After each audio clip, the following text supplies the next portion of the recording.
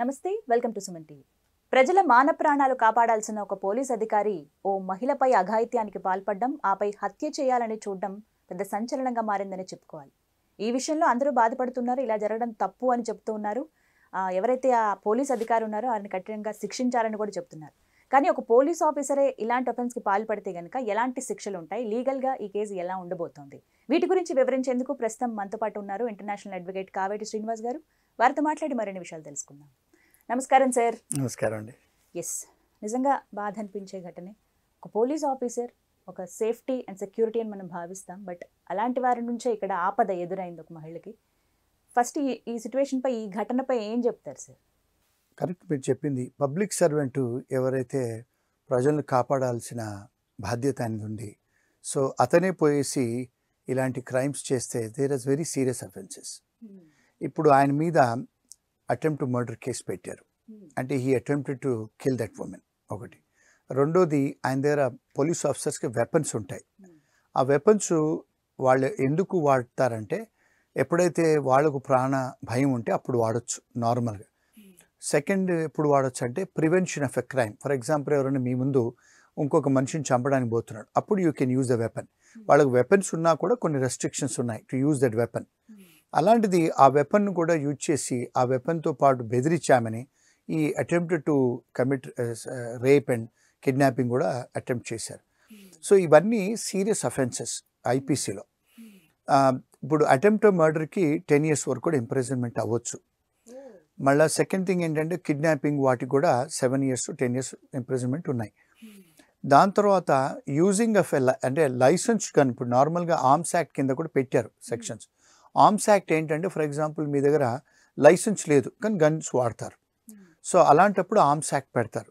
So ఇక్కడ ఎందుకు పెట్టారు ఆర్మ్స్ యాక్ట్ కింద సెక్షన్ ఆయన మీద, ఆ పోలీస్ ఆఫీసర్ మీద అంటే, మీకు పోలీస్ ఆఫీసర్కు గన్ ఇచ్చింది ఎందుకు, జనాలు బెదిరియటానికి కాదు, దాన్ని యూజ్ చేసి దొంగతనం చేయడమో లేదా రేప్ చేయడానికి అలాంటి వాటికి ఇవ్వలేదు మీకు gun. So it is given to you for using it for lawful purposes, not for unlawful purposes. So ఈయన ఇక్కడ ఏం చేశారు, he's use that gun for unlawful purposes.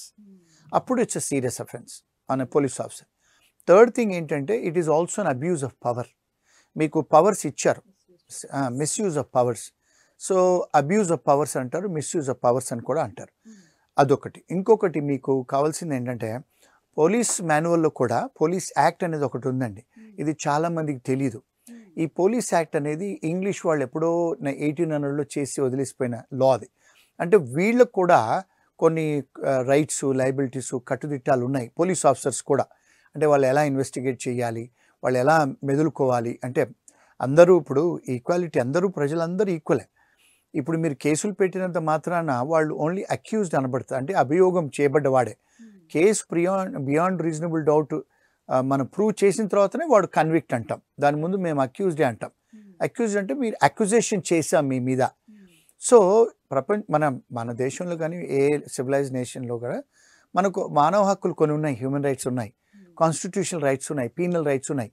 So ఇప్పుడు వీరు, because is a protector of law, ఆ లాను protect చేసేవాడే break చేస్తున్నాడు. So నార్మల్గా ఏమవుతుందంటే, క్రిమినల్ ట్రయల్స్ పోయినప్పుడు కోర్టు కానీ జడ్జెస్ కానీ చాలా సీరియస్గా చూస్తారు ఇలాంటి వాళ్ళని. ఎందుకు, బికాజ్ పనిష్మెంట్స్ ఏమంటారు, థియరీస్ ఆఫ్ పనిష్మెంట్ మిమ్మల్ని ప్రివెంట్ చేయాలి, ఇంకొకసారి ఇంకొక ఆఫీసర్ ఇలా చేయకూడదు. ఇప్పుడు ఇక్కడ ఏమవుతుందంటే 10 years వరకు కూడా ఇంప్రిజన్మెంట్ అవ్వచ్చు. ఇంకొక విషయం ఏంటంటే, ఇప్పుడు నార్మల్గా మీ మీద క్రిమినల్ కేసులు కట్టగానే ఫస్ట్ థింగ్ మీరు ఏమవుతుందంటే మీ జాబ్ సస్పెండ్ చేస్తారు వాళ్ళు, because you're a public servant. Public servant definition ఏమంటారు, పబ్లిక్ సర్వెంట్ అంటే మీకు శాలరీ, ప్రజల డబ్బు నుంచి మీకు శాలరీ ఇస్తారు. అంటే మనం ట్యాక్స్ కడతాం కదండి, మనం మున్సిపల్ ట్యాక్స్ కడతాం, సేల్స్ ట్యాక్స్ కడతాం, సెంట్రల్ ట్యాక్స్ కడతాం.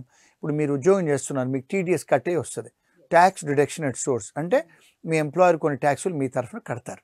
సో ప్రతి గవర్నమెంట్ ఎంప్లాయీ, ప్రైవేట్ ఎంప్లాయీ కూడా మనం ట్యాక్సులు కడతాం. ఆ ట్యాక్స్ డబ్బే వీళ్ళకి జీతంగా పోతాయి. అందుకే వాళ్ళను పబ్లిక్ సర్వెంట్ అన్నారు. ఎందుకన్నారు, ప్రజల సర్వెంట్ మీరు, because we are paying you. So మీరు ప్రజలను ప్రొటెక్ట్ చేయాల్సింది పోయి, ప్రజల హక్కులను మీరు ఎన్ఫోర్స్ చేయాల్సింది పోయి, వాళ్ళనే మీరు ఆ పవర్ని మిస్యూజ్ చేస్తే your scene as a very serious criminal. ఇక్కడ మహిళ నుంచి కూడా స్టేట్మెంట్ తీసుకున్నారు సార్, వాంగ్మూలం ఇవ్వటం కావచ్చు, అంటే ప్రతి ఒక్కటి ఇక్కడ అన్ని రికార్డ్ అయ్యాయి. మహిళ, అలాగే ఆ మహిళ భర్త కూడా. ఇక్కడ మహిళ చెప్పింది ఏంటంటే నన్ను తీవ్రంగా మనోవేదనకు గురి చేశారు, చాలా ఇబ్బంది పెట్టారు కొన్ని రోజులుగా అని అంటున్నారు. సో ఆ ఎఫెక్ట్ కూడా ఇక్కడ కేసులో రిఫ్లెక్ట్ అవుతుందా? డెఫినెట్గా అవుతుంది. అంటే they will see the history of a case. ఇప్పుడు ఆయన హస్బెండ్ ఈజ్ అ విట్నెస్. నార్మల్గా ఏంటంటే ఒక ఇండిపెండెంట్ విట్నెస్ కూడా కావాలి. ఇప్పుడు నార్మల్గా ఆయన ఏం డిఫెండ్ చేసుకోవచ్చు, బికాజ్ ఆయన భర్త కనుక ఆమె ఫేవర్గా ఇస్తుందని చూసుకోవచ్చు. బట్ ద సర్కమ్స్టాన్షియల్ ఎవిడెన్స్ కూడా చూస్తారు. ఇప్పుడు ఫర్ ఎగ్జాంపుల్ ఆ న్యూస్ పేపర్లో ఏమని ఇచ్చారంటే ఈయనకు చాలా 200 కోట్ల ప్రాపర్టీస్ కూడా ఉన్నాయని. అంటే ఇప్పుడు ఆయన మీద డిస్ప్రపోర్షనస్ యాసెట్స్ అనేది ఒకటి ఉంది. ఇప్పుడు ఫర్ ఎగ్జాంపుల్ చీఫ్ మినిస్టర్ల మీద, పెద్ద పెద్ద మినిస్టర్ల మీద కూడా మనం పబ్లిక్ సర్వెంట్స్, వాళ్ళు కూడా మినిస్టర్స్ కూడా, ఎమ్మెల్యేలు కూడా పబ్లిక్ సర్వెంట్స్. మరి మీకు వచ్చే జీతం 2 లక్షలు 3 లక్షలే. ఇప్పుడు ఈ పోలీస్ ఆఫీసర్కి మ్యాక్సిమం మీకు శాలరీ వస్తే ఓవర్ టైం పని చేస్తే 1,50,000 వస్తుంది సర్కిల్ ఇన్స్పెక్టర్కి.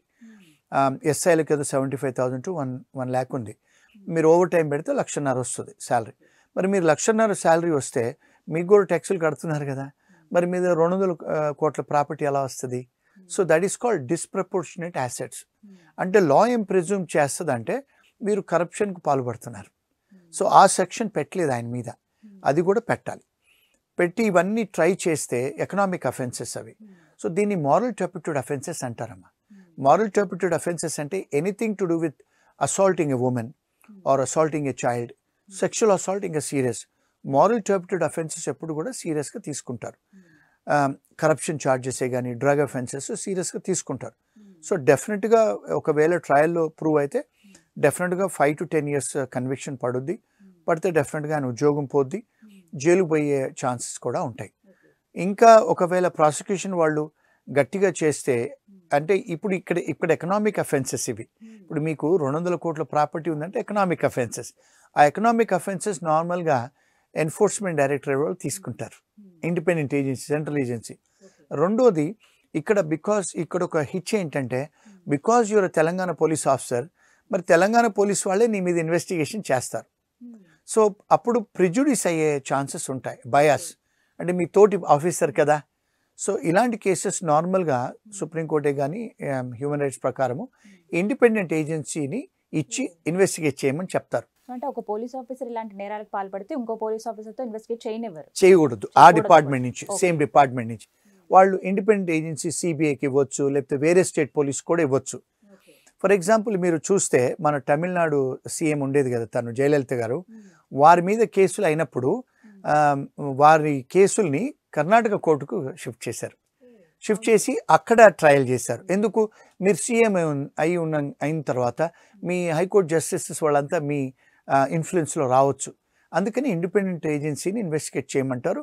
అమెరికాలో కూడా ఇదే వ్యూ ఉంది. ఎక్కడైనా కూడా సివిలైజ్డ్ డెమోక్రటిక్ సెటప్లో వేరే ఎన్ఫోర్స్మెంట్ ఏజెన్సీస్ ఇన్వెస్టిగేట్ చేస్తారు. సో ఈ సిఐ కేసు ఎప్పటి వరకు తేలే అవకాశం ఉంది సార్? అంటే ఇప్పుడు ఉన్న సెక్షన్స్ కూడా 307 కానీ 448, 365 ఇవేనా సార్ సెక్షన్లు? ఇప్పుడు ఆయన చేసిన నేరాలు బట్టి చూసుకుంటే అత్యాచారానికి పాల్పడడం, హత్య చేయటం, అంతకన్నా ముందు బెదిరించటం, ఇద్దరిని వేరే ప్రాంతానికి తీసుకెళ్ళిపోవడం, అటు భార్యాభర్తనే, ఇవేనా సార్ సెక్షన్స్? ఇంకా ఉంటాయి? ఇంకా ఉన్నాయండి. ఎప్పుడైనా ఎవరైనా బెదిరిస్తే క్రిమినల్ ఇంటిమిడేషన్ అంటారు. అంటే నేను గన్ పెట్టి చూపించిన, చంపేస్తా అని, బెదిరిస్తా అని, మీ పవర్తో నేను వచ్చేసేస్తా అని, మీద కేసులు పెడతా అని చెప్పడం కూడా క్రిమినల్ ఇంటిమిడేషన్ అంటారు. అది కూడా సీరియస్ అఫెన్సెసే. మళ్ళా ఒకవేళ ఆయన తిట్టడం, లేకపోతే ఆమె కొట్టాడో లేకపోతే తిట్టిందని కూడా అఫెన్సెస్, సపరేట్ అఫెన్సెస్ సెక్షన్స్ పెట్టొచ్చు. ఇప్పుడు ఈ పోలీస్ వాళ్ళు ఇన్వెస్టిగేషన్ చేసినప్పుడు, so my strong this thing is, ఇది ఇండిపెండెంట్ ఏజెన్సీకి ఇవ్వాలి. అంటే ఎవరు రిక్వెస్ట్ చేయాలి? విక్టిమ్ వాళ్ళు రిక్వెస్ట్ చేయాలి. They can go to the high court, they can go to the human rights commission. Independent ఏజెన్సీని వాళ్ళు అడిగితే ఇస్తారు, కేసును ఇండిపెండెంట్ ఏజెన్సీకి ఇస్తారు. ఇన్వెస్టిగేషన్లో మీకు కొత్త కొత్త అఫెన్సెస్ కూడా వస్తాయి. ఇప్పుడు ఫస్ట్ ఎఫ్ఐఆర్ అయింది, ఫస్ట్ ఇన్ఫర్మేషన్ రిపోర్ట్. ఇన్వెస్టిగేషన్ చేసేటప్పుడు ఇంకా కొత్త కొత్త ఫ్యాక్ట్స్ లైమ్ లైట్లోకి వస్తాయి. అంటే ఇవి కాకుండా వేరే కూడా చేశాడు అన్నప్పుడు, ఫర్ ఎగ్జాంపుల్ ఎప్పుడన్నా ఈ వీళ్ళ డీలింగ్స్లో ఏదైనా కరప్షన్ చేశాడు అనుకోండి, డబ్బులు తీసుకున్నాను అనుకోండి, బ్రైబరీ ఛార్జెస్, ఎకనామిక్ అఫెన్స్, అవన్నీ యాడ్ అవుతాయి, ఛార్జ్ షీట్లో యాడ్ అవుతాయి. సో ఇంకా మోర్ అఫెన్సెస్ కూడా యాడ్ అవ్వచ్చు. మళ్ళీ ఇప్పుడు మనం అనుకున్నాం కదా 200 కోట్ల ప్రాపర్టీ ఉన్నాయంటే, మళ్ళా యాంటీ మనీ లాండరింగ్ లాస్ ఉన్నాయి. ఎక్కడే డబ్బు తీసుకున్నాడు, బేనామీ ట్రాన్సాక్షన్స్ ఏమైనా చేశాడా, వేరే వాళ్ళ పేరు మీద ఏమైనా ప్రాపర్టీస్ కొన్నాడా, మరి ఇంత డబ్బు ఉంటే మరి ట్యాక్స్ ఎందుకు కట్టలేదు, ట్యాక్స్ కట్టకపోతే ట్యాక్స్ ఇవేజను, ఇలాంటి అఫెన్సెస్ కూడా లైమ్ లైట్లోకి వస్తాయి. వచ్చినప్పుడు డిఫరెంట్ ఏజెన్సీస్ వాళ్ళు ఇన్వాల్వ్ అవుతారు. So those agencies can also investigate, ఇంకా మోర్ అఫెన్సెస్ కూడా పెట్టొచ్చు. అంటే విక్టిమ్కు వాళ్ళు ఎవరైనా లీగల్ అడ్వైజర్ సరిగ్గా ఇస్తే ఇన్ని కేసులు కూడా పెట్టొచ్చు ఆఫీసర్ మీద. అంటే ఆ బాధితురాలు కానీ తన భర్త కానీ వీళ్ళకి లీగల్ ప్రొటెక్షన్ ఏమైనా అవసరం అంటారా సార్ ఇలాంటి కేసెస్లో? డెఫినెట్గా అవసరం అండి. ఎందుకంటే నార్మల్గా ఏంటంటే ఇప్పుడు ఎందుకు వాళ్ళకు బెయిల్స్ ఇవ్వరు కోర్టు వాళ్ళంటే వీళ్ళు బయటకు వచ్చి బెదిరిస్తారు, ట్యాంపరింగ్ ద విట్నెసెస్ అంటారు. అందుకని నార్మల్గా బెయిల్స్ ఇలాంటి కేసులలో దొరకవు. So they are in the jail for a longer time. అంటే కోర్టు చూస్తుంది, ఎందుకంటే వీళ్ళు బయటకు వచ్చి ట్యాంపర్ చేస్తారు, హిండర్ చేస్తారు, బెదిరిస్తారు, భయపెట్టిస్తారు. అంటే వాళ్ళు హోస్టైల్ అయిపోతారు కదా విట్నెసెస్, భయపడిపోతారు. అందుకని చెప్పి వాళ్ళకి డెఫినెట్గా పోలీస్ ప్రొటెక్షన్ అడగొచ్చు, వాళ్ళు తీసుకోవచ్చు కూడా, ఇస్తారు. అలాంటి సంఘటనలు ఉన్నాయి. ఇప్పుడు నార్మల్గా పాలిటీషియన్స్ కూడా వాళ్ళకి ఏదైనా ఉంటే కోర్టుకి వెళ్ళి హైకోర్టుకి వెళ్ళి తెచ్చుకుంటారు, ఏది పోలీస్ ప్రొటెక్షన్ తీసుకుంటారు, ఇస్తారు, పోలీసు వాళ్ళు ఇవ్వాలి. సార్ మాజీ ఎంపీ టీజీ వెంకటేష్ గారు ఒక వీడియో రిలీజ్ చేశారు ఈ ఘటన జరిగిన తర్వాత. ఎవరైతే ఈ సీఐ ఉన్నారో ఆయన వల్ల నేను ఇబ్బంది పడ్డారు, నన్ను కూడా బెదిరించారు ఒకనొక ఇష్యూలో అని చెప్పారు. సో ఆ వీడియో ఏమైనా ఇక్కడ ఇన్వాల్వ్ చేసి ఇది ఒక మేబీ పెద్దదయ్యే అవకాశం ఉందా, రిఫ్లెక్ట్ అవుతుందా ఈ కేసులో? నార్మల్గా అండి, ఇప్పుడు ఫర్ ఎగ్జాంపుల్ మీరు క్రిమినల్ లాలో చూస్తే ఇప్పుడు ఈమె విక్టిమ్ ఇందులో. ఇప్పుడు ఆయన కూడా బయటకు వచ్చి చెప్తున్నాడు నేను కూడా విక్టిమ్ అని. అది ఆ స్టేట్మెంట్ను సపరేట్ కేసు కింద పరిగణిస్తారు. కానీ హవెవర్ ఈయన ఇలాంటి మోడస్ ఆఫ్ ఆపరెండా ఉంది అంటే ఈయన అందరికి ఇలా చేస్తాడు అని that will add value to the evidence to the prosecution ఈ కేసులో. అంటే ఆయన మెంటాలిటీ అదే, అంటే ఇలానే చేస్తుంటాడు, అంటే దీన్ని మెన్సిరియా అంటారు, ఇల్ విల్ అంటారు క్రిమినల్ లాలో. అంటే ఈయన బ్యాడ్ విల్ ఉంది, ఇల్ విల్ ఉంది, అందరిని ఇలాగే చేస్తాడు అని ఒక మిటిగేటింగ్ ఫ్యాక్టర్ అది. కానీ దాన్ని ఈ కేసులో పెట్టడానికి లేదు, అది సపరేట్ కేసుగా కేసు రిజిస్టర్ చేసుకోవచ్చు. అంటే నార్మల్గా ఎప్పుడైనా పోలీస్ ఆఫీసర్స్ ఎవరైనా కూడా ఒకసారి అలాంటి సెంటెన్స్ వింటే because you got the knowledge of that, కేసులు కట్టచ్చు, వాళ్ళే పోలీస్ ఆఫీసర్సే కట్టుకోవచ్చు. దాన్ని ప్రైమా ఫేసి వాళ్ళు ఎవిడెన్స్గా, అంటే ప్రైమా ఫేసి కాగ్నిజెన్స్ తీసుకొని కేసులు కట్టచ్చు. సో ఆ వెంకటేష్ గారు కూడా పోలీస్ కంప్లైంట్ ఇవ్వచ్చు, సపరేట్ కంప్లైంట్ అయితే సపరేట్ కేసుగా తీసుకోవాలి కంపల్సరీ. ఒక్కొక్కసారి పోలీస్ ఆఫీసర్సే కానీ ఈవెన్ జడ్జెస్ కూడా మీరు చూస్తే జ్యుడిషియరీలో ఒక ఉత్తరాన్ని కూడా రిట్ పిటిషన్ కింద పరిగణించవచ్చు అని చెప్పి మన సుప్రీంకోర్టులో ఉన్నాయి. అంటే ఒక ఉత్తరం కొన్నిసార్లు మీరు చూస్తే supreme court judges, high court judges news పేపర్లో ఆర్టికల్ కాలమ్స్ చదివి కూడా వాళ్ళు కాగ్నిజెన్స్ తీసుకుంటున్న సంఘటనలు చాలాసార్లు ఉన్నాయి మన దేశంలో. ఎన్వైర్మెంటలే కానీ లేకపోతే ఏదైనా క్రిమినల్ కేసులే కానీ వాళ్ళు కాగ్నిజెన్స్ తీసుకుంటారు. కాగ్నిజెన్స్ అంటే లీగల్ టర్మ్లో యాక్షన్ తీసుకోవటం. సో అట్లా ఏ పోలీస్ ఆఫీసర్ అయినా తీసుకోవచ్చు ఈయన మీద సపరేట్ కేసు కింద కట్టి, కానీ ఇందులో పెట్టడానికి వీల్లేదు. సో ఫైనల్గా శిక్షల గురించి మాట్లాడదాం సార్. ఇన్ని సెక్షన్స్ ఆయన మీద పెట్టారు అండ్ అలాగే ఆయన చేసిన నేరం కూడా క్లియర్గా కనపడుతూ ఉంది. సో ఎలాంటి శిక్షలు ఇప్పుడు పోలీస్ అధికారికి ఉండే అవకాశం ఉంది, మాజీ పోలీస్ అధికారి? ఇప్పుడు ఈ సెక్షన్స్ అన్నీ మీరు అన్నట్టుగా ఇవన్నీ అక్విజిషన్స్, ఆమె ప్రూవ్ చేయాలి. ఎవరు ఇప్పుడు ఆ వ్యక్తి ఎవరైతే ఉన్నారో కంప్లైంట్ చేశారో వాళ్ళ హస్బెండ్ మళ్ళీ సర్కమ్స్టాన్షియల్ ఎవిడెన్స్ చేసి ప్రూవ్ చేయాలి కోర్టులో ప్రూవ్ చేసే వరకు హీస్ ఇన్నోసెంట్ అని అర్థం. క్రిమినల్ లాలో ఏమనుందంటే ఏవైతే అభియోగాలు ప్రూవ్ చేసే వరకు నేను ఇన్నోసెంట్, ఆయన ఇన్నోసెంట్, నిందితులు మాత్రమే. సో ఇప్పుడు మనము చేసిందని వీళ్ళు అక్విజిషన్స్ చేస్తున్నారు, బర్డన్ ఆఫ్ ప్రూఫ్ స్టేట్ మీద ఉంటుంది. మళ్ళీ ఇప్పుడు చూడండి మీరు, తెలంగాణ పోలీసు తెలంగాణ గవర్నమెంటే, మరి తెలంగాణ పోలీసుకు పబ్లిక్ ప్రాసిక్యూటర్ ఎవరైతే ఈ అమ్మాయికి ఉంటారో ఆయన కూడా పబ్లిక్ ప్రాసిక్యూటర్ కూడా Telangana appointed public prosecutor, police prosecution officer, ఆయన కూడా పబ్లిక్ జీతాలే ఇస్తారు ఆయనకు. సో నార్మల్గా అలాంటప్పుడు ఏమవుతుందంటే ప్రిజుడిస్ అవుతారు. సో వీళ్ళు విక్టిమ్ వాళ్ళు అమికస్ క్యూరీ అని అడగొచ్చు కోర్టుని.